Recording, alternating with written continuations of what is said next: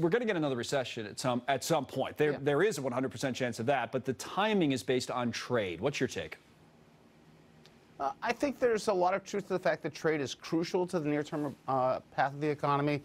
We've seen the toll that the trade tactics have taken over the past year. We've seen CEO confidence just came out this morning. It's down to levels not seen since before the last presidential election. A big part of that is ratcheting back capital expansion plans. All of that is bad news for the growth rate of the economy, but I don't think of that as recession risk. That's really taking the upside away. To get a recession, you have to have the household sector go south. And the guest you just had on pointed out the strength in consumer spending. We'd have to actually see household spending drop to something like -1% to get a recession. It's been growing at 3%. That's a big swing, and there's nothing out there that's going to drive the sector south that way.